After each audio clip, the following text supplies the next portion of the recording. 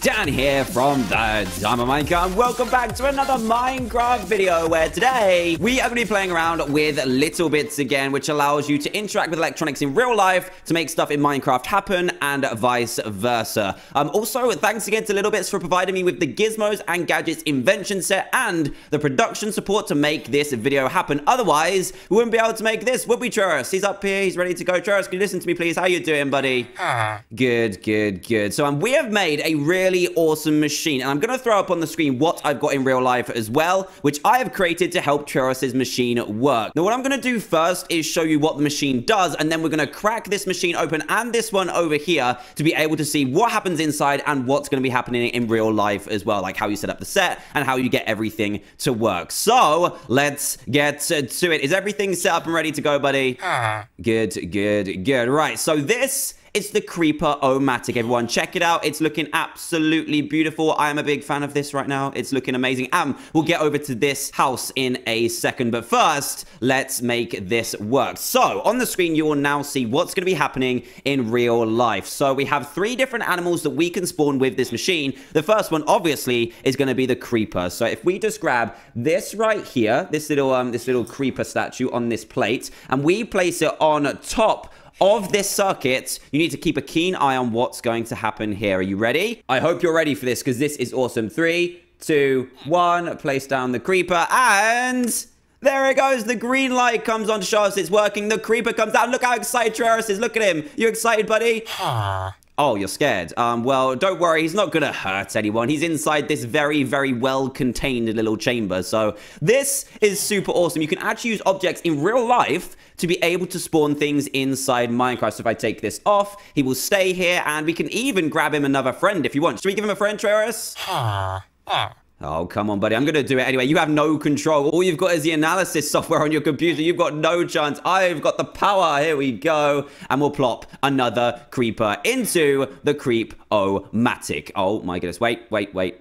There we go. Sometimes it takes a while to kick in, but now we've got 2 little buddies taking a little shower inside our test tube. Now, what we can do as well is change the animals or mobs that are spawned inside this tube. So let me grab a sword real quick so I can dispose of these creepers appropriately. We just need to go into here and slam, slam, slam. Get out of here, guys. Get out of here. No exploding, please. No exploding. So, I guess I should show you how this works, because obviously it uses real-life cloud bits to control it. Now, Trayaurus doesn't really want me to explode his machine, but I'm going to expose his secrets. It's not going to be too bad, buddy. It's clever. It's clever. So, all of the workings are actually underneath this platform that Trayaurus is standing on. So, if I bust this open right here, we reveal all of the secrets that are inside this machine. It's actually very, very simple, and it helps that the electronics in real life are super cool as well. So, what we've got here is our little cloud gateway, which is what talks to our little Wi-Fi bit down here, and they communicate between the real world and Minecraft,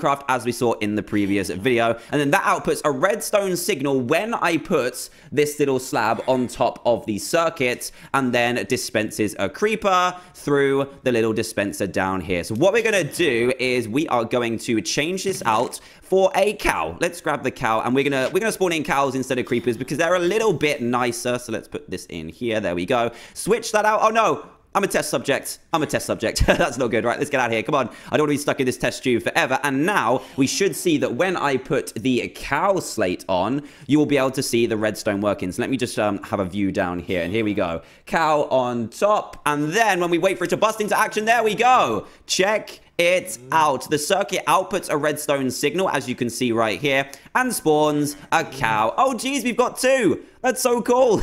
We got 2 out of here. Oh, man, that is awesome. And then when we take out the cow, you can see that we've just got 2 there, and the redstone deactivates underneath this machine. How awesome is that? Now, over to the real stuff where I'll show you how this works. Now, overall, this is actually a really simple circuit, but the magic lies in this piece right here, which is a light sensor. So you can get it to react to either a light scenario or a dark scenario, which I'll show you right now. So this is the light sensor right here. You put it just after the power in a little bit circuit, and then we've got the cloud bit, which allows the output of the light sensor to interact with Minecraft like we've seen. So there's 2 options on this. There is either light or dark, and then the sensor is right here where it says sensitivity right there. So what you can do is you can either have it react and output to a light signal. So when it's light in the room, it will output a signal to Minecraft. Or like we've got here, when the sensor is covered, the cloud bit will send out a redstone signal to Minecraft, which is super clever. So in all honesty, it does not matter what little figure you've got on this piece of littleBits brick right here, because it just works off a light sensor, and then when you cover over the darkness here, you will see another cow spawn into Minecraft just like that. So how awesome is that? Now, apart from creating awesome machines like the one TRAYAURUS has made in the background, we can also do a real life kind of scenario as well, because we don't want to be spawning mobs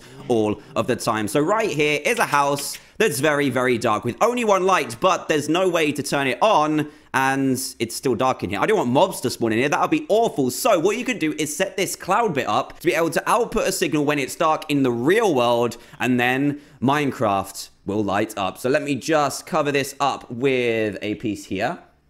And the lights will come on. So if it's dark in your Minecraft world or in real life, you will be able to have light. How cool is that? So there you go, guys. That is another awesome way for littleBits to interact with your Minecraft world through the special cloud bit. And you can create really cool electronic devices in the real world and in Minecraft as well. TRAYAURUS, we did a good job, buddy. So thank you so much for watching this video, guys. If you want to find out more about littleBits, which I highly suggest that you do, please do go into the description below and click that link. It'll take you and tell you all about the littleBits product. Apart from that, if you did enjoy this video, then please do leave a big fat thumbs up. That would be greatly appreciated. And also, if this happens to be the first video you've seen by me, then please do consider subscribing to join Team TDM today for daily Minecraft videos. Apart from that, thanks again for watching, everyone, and I'll see you guys in the next video. Goodbye!